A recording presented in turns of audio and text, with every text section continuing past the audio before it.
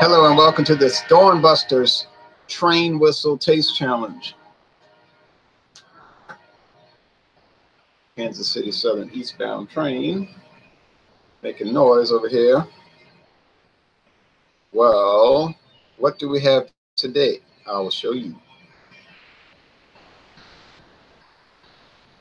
We have a company of a whiskey from a company founded in 1866. Okay. The Jack Daniel's number 7. Not old number 7, number 7. Tennessee whiskey. Green label. Green, gold, and white label. This is 1 liter. See, the label's kind of peeling off.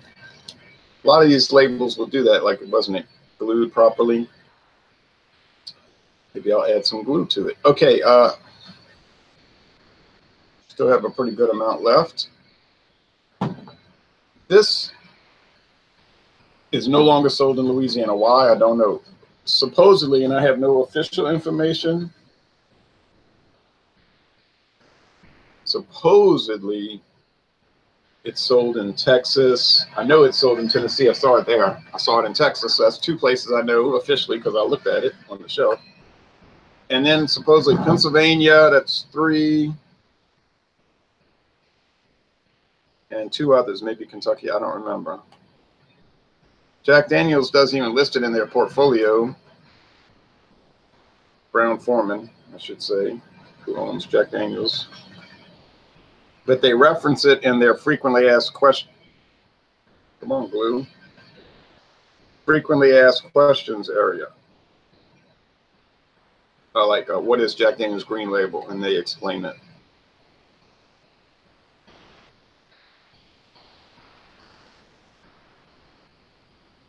It's basically, I'm putting the glue on the lid.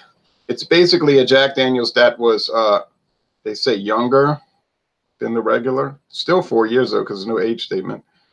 And, man, they really didn't put too much glue here. And it's lower and more centralized in the warehouse. The barrels are lower and more centralized in the rick house, the barrel house.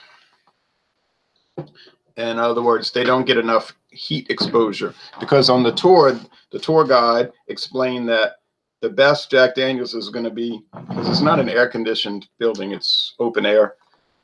They have vents in the windows, it's covered, but he said the best Jack Daniel's barrels are ones that are high up, the highest level of the warehouse. I think it's like 8 stories, the rick house, and gets the most heat exposure. He said the heat makes it cure better in the barrels. Now, they might use some of the Jack Daniel's from the lower, cooler barrels, because Jack Daniel's is mingled whiskey. It's not single barrel. You can get Jack Daniel's single barrel. Jeremy Vincent says, hi, Ronald Train kicks it off. Nice. Yeah, it does.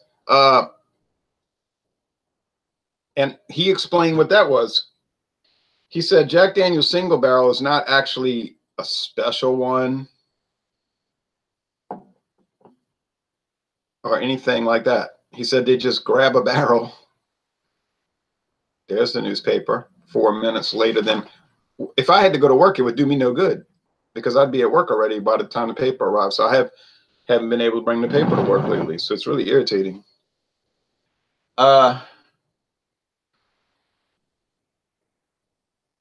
So they just grab a barrel and they write the number down and they bottle it and sell it for a lot more.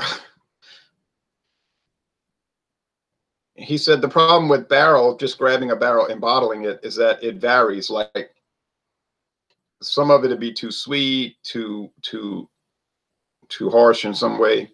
So what they do, like with Budweiser, they start mingling. They say mingle. They don't say blend, but it's the same thing. They mingle different JD barrels together to where they get to the center of this, I guess you call it a flavor wheel, to where it's supposed to taste like Jack Daniel's is supposed to taste without any variances from the other ones. So every bottle you get is going to taste like every other bottle. Now, whether you like the taste or not, I could live without it, but I don't dislike it. It's going to taste like Jack Daniels, like Budweiser. It's going to always taste like Budweiser. So they take all these aging tanks of Budweiser and they start blending them. And I think they used the term blending at Anheuser-Busch till they get to Budweiser. Now, they may not waste much of it because they might just keep blending all of it together. I don't know how it works. You say, well, what do they do with the rest of it? This I don't know. Jack Daniels, we can see what they do with their leftover. They make it the green label. So that might vary. It's a little cheaper, and it's something that people chase down. You see, they go look for it. So I'm only pouring a little bitty bit. Maybe not even enough, really, for this taste challenge. Now I'm going up against a 2016 introduction, which is a controversial one from what I've seen online. This is Virginia Black, which is really totally unrelated to Virginia. It's a strange thing that they would use this name. Looks like a 1986 cologne bottle. Let's all go to JCPenney in 1986 in a time machine and buy some of this cologne. We could get some Jordache jeans and a members only jacket. Oh yeah, and your girlfriend can buy a Dayglow orange mini skirt. Well, at least it's just not some ordinary looking bottle. It's glass too, it's not plastic. But it's kind of funny looking, but the flavor is what's controversial. Some people say, what's up with this stuff? Look, I don't know if it's flavored.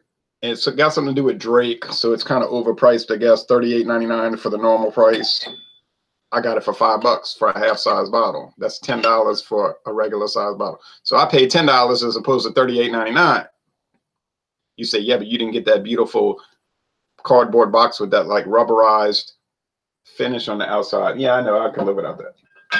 I don't keep those boxes anyway. I just throw them away because I don't have room for that. So I think initially the Virginia Black was like a big push, and then it didn't really kind of catch on. So will you see it around in 5 years? I mean, probably not. You ever seen an advertisement on TV for it? They may have had some, like on BET or something. I haven't seen it. Have you seen point of sale advertisements in grocery stores or liquor stores? I haven't. In fact,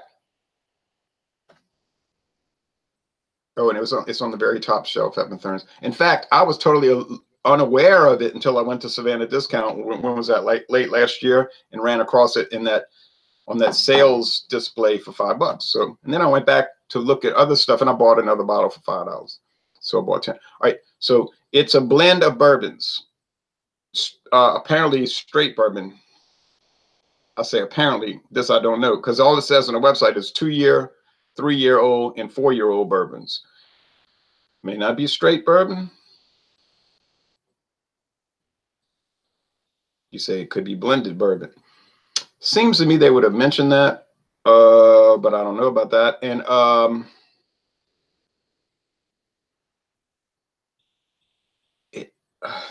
it's not listed as a bourbon on their label. It's American whiskey, but it's an American whiskey derived from 3 bourbons. Okay, there's nothing about grain neutral spirits added or anything like that.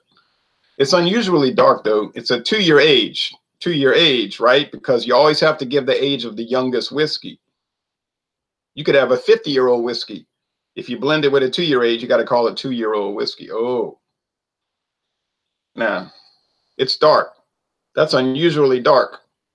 You may not be able to see. You see, this is the problem with daylight savings time. It's dark at dawn because it ain't really dawn. You say, no, it's 6 o'clock Central. No, it's really 5 o'clock Central. That's why if you wake up at your normal, like you said, I wake up at 4:30 every day to go to work, but now I feel terribly tired. Yeah, because you're waking up an hour earlier than you really should be. And I think there's a big movement against daylight savings time. Seems to be a growing movement.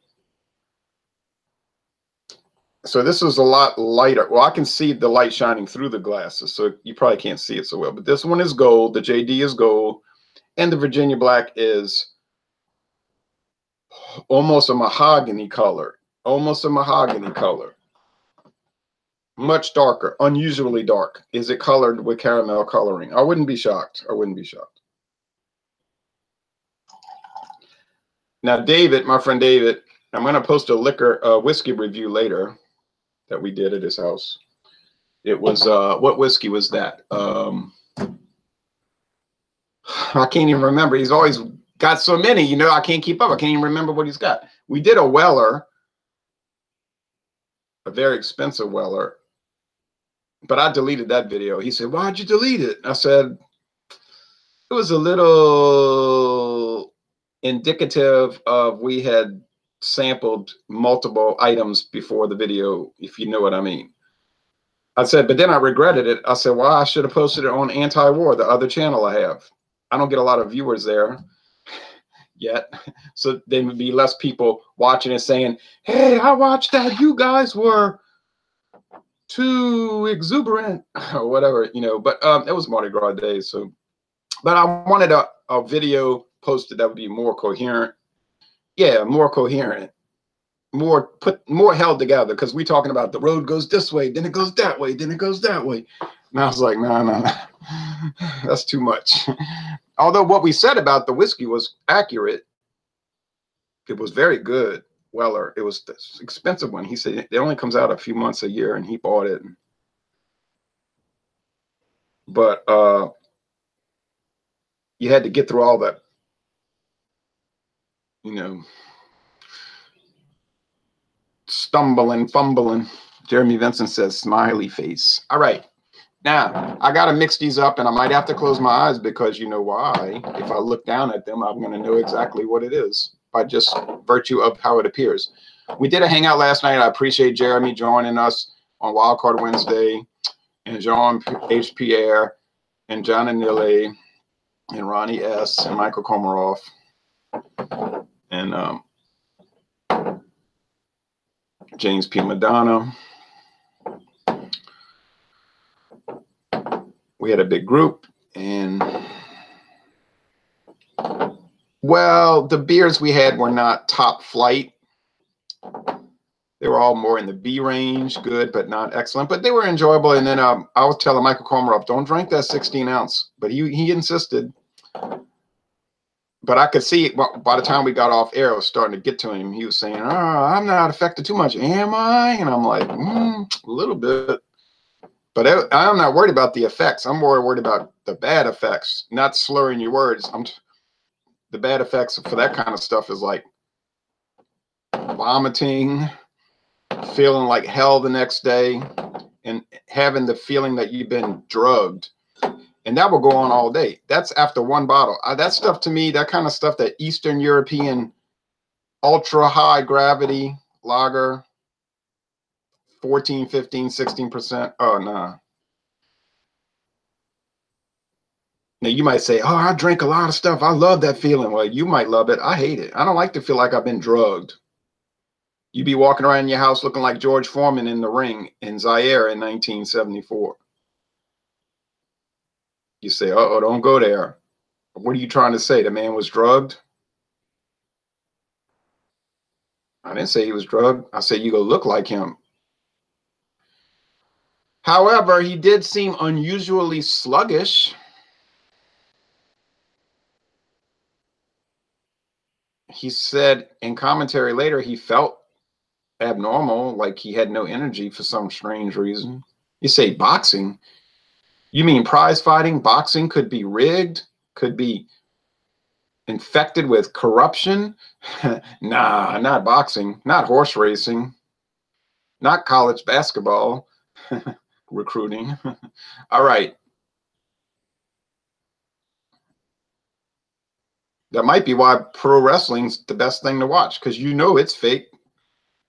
The other sports, you believe in that it's not fake, but maybe it is. Maybe it is rigged. Maybe I'm being fooled. Okay, that it really isn't a competition. Okay, Jeremy Vincent said, I'm going to buy Jean some new earbuds. His problem is not the earbuds. He takes them out, and then he walks around the yard, and he's got all this. I mean, you know, it's only been going on for 5 years, though, so 16% alcohol, pretty darn strong. Yeah, too strong, I say. Beer is not designed to be that way. Beer is supposed to be 4 to 6% alcohol, and 6 is pushing it. But you get these Eastern European beers, which are more like gimmick beers. Even Santa Claus is a gimmick beer. 14%. Come on now. Yeah, I've done a million reviews, you know, figuratively. I've done so many reviews of those things, but it's always the same result. It's just like, ugh. Here I'm drinking liquor this morning, whiskey. Well, that's supposed to be strong. And what do you drink? 3 ounces of it? Michael Komaroff's over there drinking 17 ounces, nearly 16.9 ounces. I mean, that's just, Okay, this is Jack Daniels. That's how fast I determine it. Yeah, I know it's Jack Daniels because it's got that sour mash aroma. It's like very pungent, rich. It's like sourdough bagel. You ever notice that Jack Daniels has like that sour nose? It's real, like, how do you describe that? Oh, yeah, it's like strong corn grits. Oh, yeah, and it's got charred wood and all. But so, see, you're not going to confuse Jack Daniels with too many other whiskeys. You might not like it as much as other whiskeys. That's fine. But you're not going to, I don't think, honestly, you would say it's the same. It's like Budweiser. You could say, I hate Budweiser. I hate Budweiser. Okay, fine, you hate it. But you're not going to find too many people going to say, oh, yeah, Budweiser tastes just like all the rest. No. I find that's why people hate it, because it doesn't taste like all the rest. And what it tastes like, they don't like. It's got that strong rice. It's a rice lager. It's a strong rice beer. It's got a strange yeast quality. It's almost like if you hold Budweiser up to the proper lighting, it almost looks green. Like, why is it like that? And it has a strange flavor. Like it's, people say, oh, I get a terrible headache with Budweiser. Oh, it just kills me. I have been saying for years, I think it's the yeast strain. I've never tasted a beer like Budweiser in my life. Any other one. Doesn't give me a headache at all. Never. No beer ever gave me a headache. My friend Paul said he doesn't drink alcohol at all really anymore. I said, why you don't drink it? It just gives me these terrible headaches. But he always caught bad headaches when he was young. Well, you don't catch a headache. We say that around here because we have a strange way of speaking. But you know what I mean? Like they'll say, what they say, I caught a headache. You know what I mean? He developed a headache. But I said, well, I would be a total non-drinker in one day if I was catching, if I was developing headaches every time I drank. I would give it up that quick. You'd be seeing some other kind of videos. But he does. But anyway, so Budweiser, I only said that it was like an ice pick through the forehead. I said, when you drink Budweiser, it's like somebody shoving an ice pick in your temple. You say, well, that doesn't sound too pleasant. And it's remarkable. It's distinctive. Still the #1 beer in the world.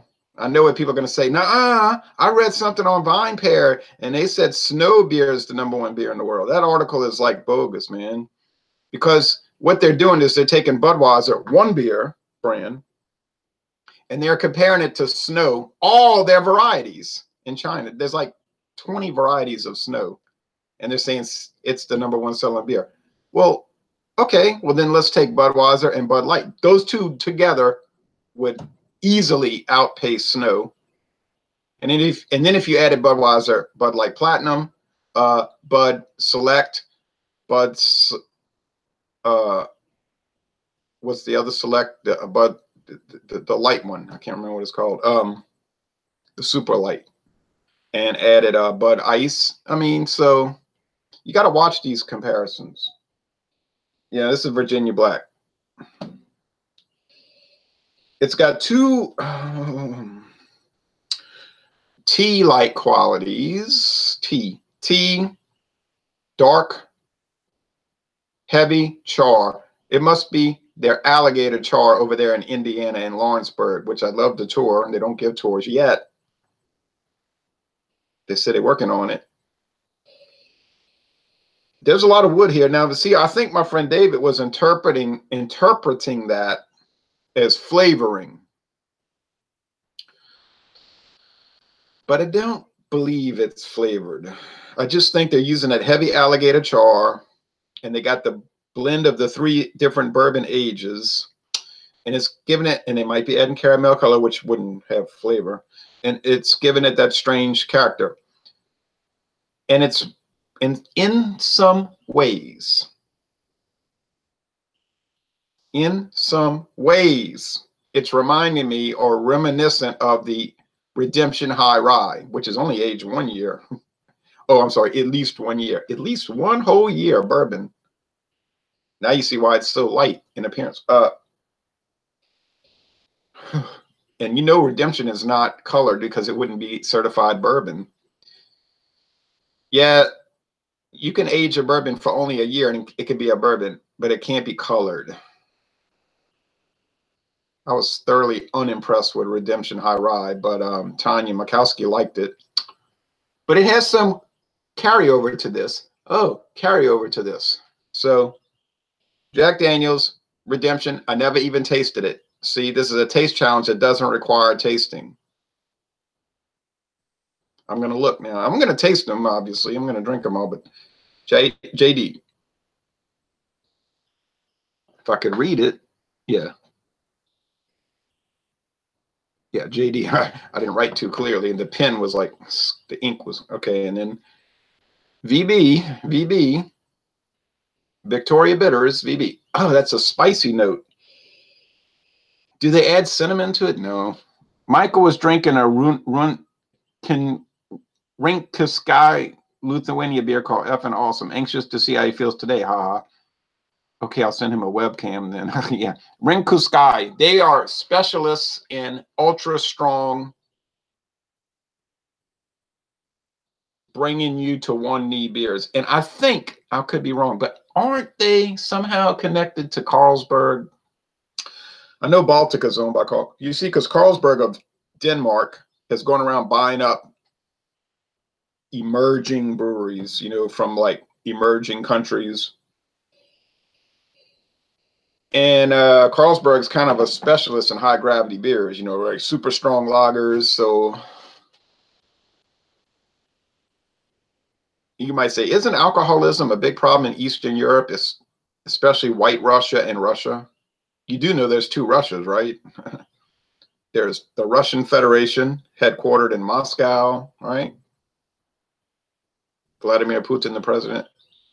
And then there's Belarus, that's White Russia in English, headquartered in Minsk, and their president, Lukashenko, and they're very closely associated with each other. They're in like a quasi-union, a common defense. I think they use a common currency. Okay.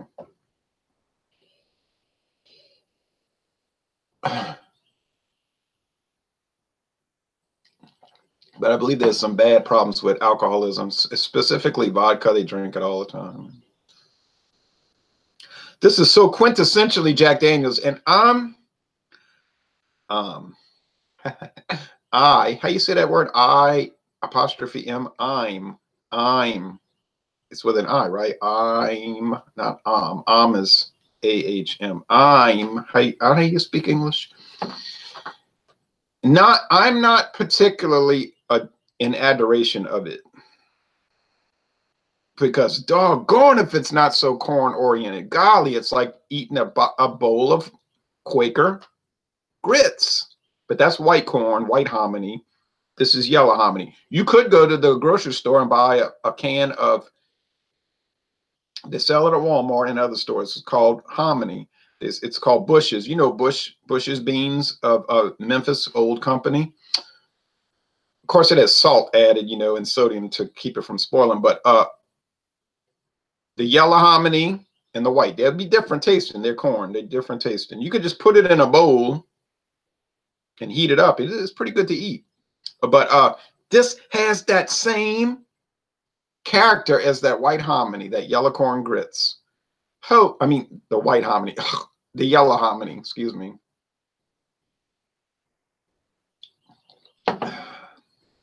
This does not. I don't know what they're trying to do with this Virginia Black. They're trying to make it taste higher grade than it is, I think.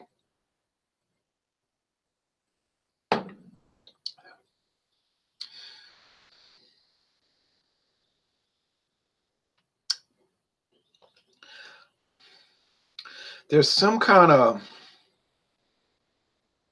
charcoal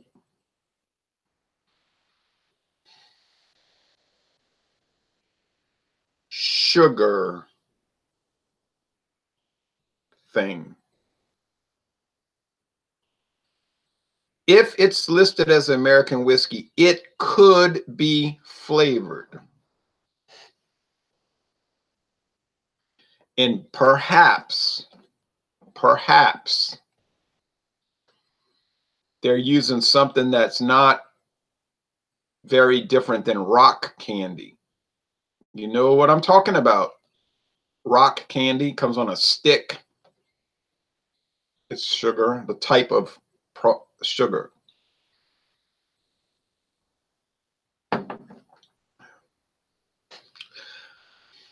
It does have rock candy characteristics. Get the char.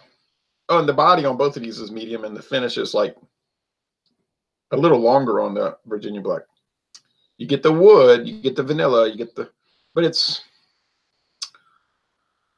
I think it's geared to draw in brandy drinkers, cognac drinkers.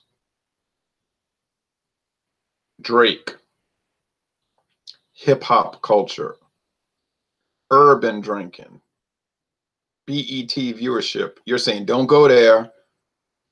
I always go where the trail leads, okay? And I like to look at these things in a very objective but market oriented and market analytical way. So I think they're trying to make it taste a little more similar to what you would get in a E&J VS, but this is a lot less harsh. You know, the E&J VS has that jackhammer smoothness. Be like somebody running a jackhammer, breaking up concrete next to you while you're trying to relax, and it's all in your ears and it's really harsh. Or even more so a Hennessy VS, which you know is much smoother than E&J VS. Hennessy. You say, but that's grape. That's made from grapes. I know.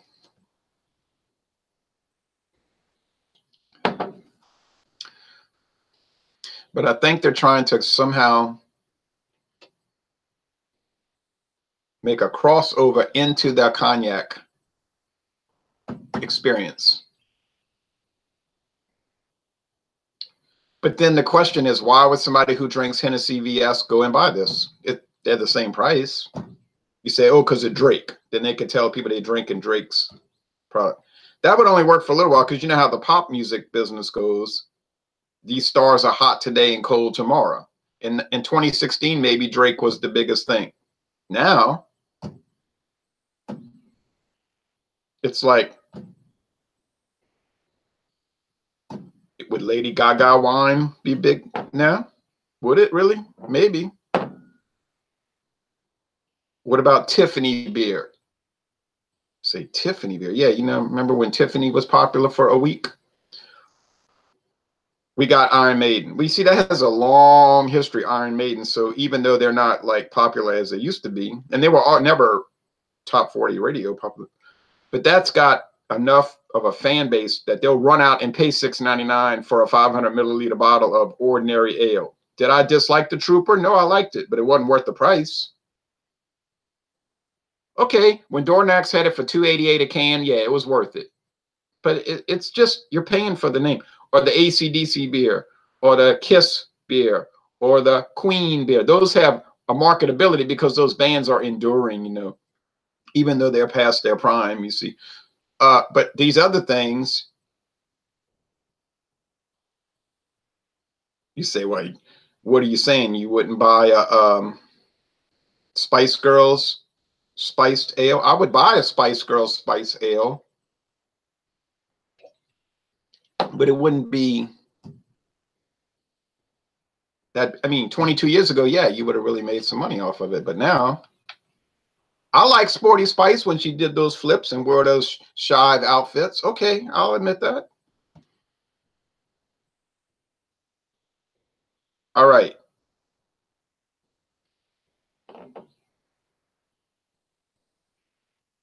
But it deteriorated very quickly. Tastes like rock candy. Post Malone now. It does taste like rock candy.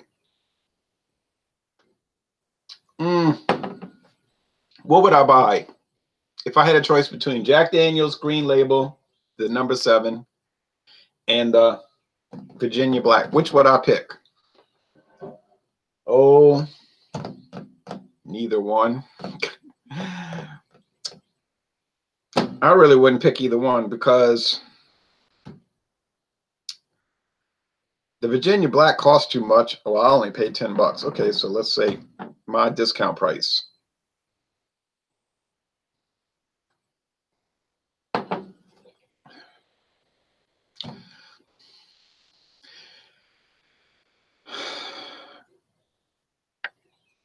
Yeah, I guess I'd take Virginia Black over Jack Daniel's Green Label, honestly. It's got more smoky charcoal, a little more harsh bitterness, which in this case is good, a good quality. Yeah, it's just a little better to me. Now my friend David's like, you're wrong, you're wrong. I'm like, no, I'm right for me. I'm speaking my truth.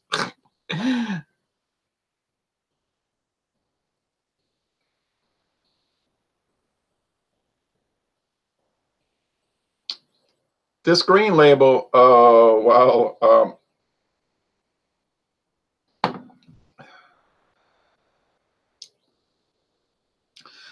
it's too much cornbread. And I was complaining about this a year ago, so this is nothing new. It's just, you say, what about the regular Jack Daniels?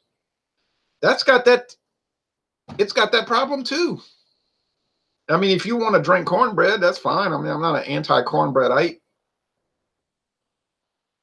but you say, well, the guys at the hot rod shop, that's all they drink. It's Jack Daniel's Black Label. Well, yeah, but they don't do this with it. They simply take shots of it all night. You know what I'm saying? They got shot glass and they pour a little bit and they're using it as an alcohol delivery. And it's fine for that. It's fine. It's not bad. I'm not saying it's bad. No, no, no, no, no, no. Jack Daniel's is not bad. But, okay. Mathern's got Evan Williams Green Label just right now. Right now, the big plastic 1.75 liter, people call that a half gallon, 1.75 liter bottle. $16.99. This thing is going to cost, this is only a liter. That's bigger than this. That's got 750 milliliters extra over this. I know it's plastic. This is glass. But this is $24, $25, something like that. Something like that. Now, I think the Evan Williams is better than this. You say, no, no, don't go there. Evan Williams Green Label, charcoal filtered.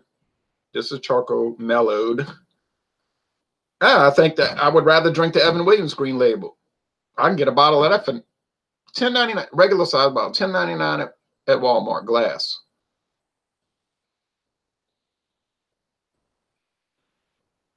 Yeah, Heaven Hill knows where to send the checks. Do I secretly work for Heaven Hill? I wish I did. I just think it's better now. That's where I feel about it. So Virginia Black does win today. Yesterday was a tie. 2 days ago was a tie. When I did the Black Label Jack Daniels and Virginia Black, it was a tie. And I said either one. It's a tie, a tie, a tie. Now today, the Green Label's losing. What is that telling me? Maybe the Green Label is inferior. I like the Evan Williams Black Label too, says Jeremy. Yeah, I do like that one. But around here in Louisiana, for whatever reason, The green label is like the big one. You see that everywhere. I mean, you do see the black label, of course, too. But it appears to me that the green label is selling better, probably because it's cheaper.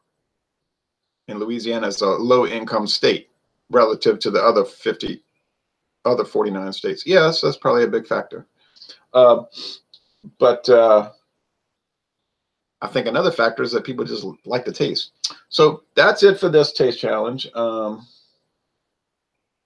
Honestly, when I did this taste challenge, when I began, so there was no challenge in differentiate. They don't taste anything alike each other. So you, like you noticed, I got it on aroma only. No challenge there. But when I went into this taste challenge this morning, I expected that Jack Daniel's would be the clear winner. And in fact, it lost. It didn't lose by much, but it lost. So Virginia Black, you win. I tend to be favorable towards it. And actually, my friend David is decidedly anti-Virginia Black. He doesn't like it. He thinks it's junk. I tend to like it. I might not have good taste facility. Maybe my tasting is bad. That could be true, but I only have to taste for myself. See, I drink my own beer, my own wine, my own liquor. So I only have to answer to me. I'm just putting this on air and say, this is what I think. You might have a better perception of it, and you might do a much better job. I'll concede that. But I'm just saying, here I am, and I'm doing it. Now, I think there's a very good chance that there will be a beer taste challenge coming today. And I also think that that will involve Ice House and Keystone Ice. Yes, you heard me. David don't want that Virginia Black, says Jeremy. Oh, no, he don't want it. He'll sit on that bottle for 10 years, I bet you. Good look in his cabinet. He's got stuff that I know he hadn't tasted in 10 years. But he'll never throw it away. He'll never throw it away. He's not a hoarder per se, but he just will sit on it. He won't drink it. And I was telling him, why don't you drink it? I mean, what is going on? Like this wine we bought at the salvage store, $2 a bottle. Well, I thought it was very good. From Spain, white wine. Oh, my bottle disappeared in a month, 3 weeks, 2 weeks. He's never even opened his. I said, why don't you open this wine? Why don't you drink it? Why'd you buy it? Oh, he said, I'm gonna cook with it. I'm gonna cook with it. I said, that stuff's not gonna be any good. It's really not made to age forever. You know, it's not even a high alcohol wine. But he doesn't care what I say. He's gonna answer to himself, which is a good way to do it. All right, but anyway, I'm just giving my unsolicited advice. All right, so in 2 days, now that one's not going to be a contest. How that could be a contest? I mean, I would be appalled if old Forester lost to Virginia Black. I can't see that happening. We know Old Forester is not a world-class whiskey, bourbon whiskey, but you would. And it's more expensive than Jack Daniel's by what, $1? Oh no, maybe it's the same price. Oh, that's right. It just tastes better. I think it's going to win, you know. I think it'll be a clear winner, but that's why we do a blind taste test to find out. Right. Thanks for watching this video production.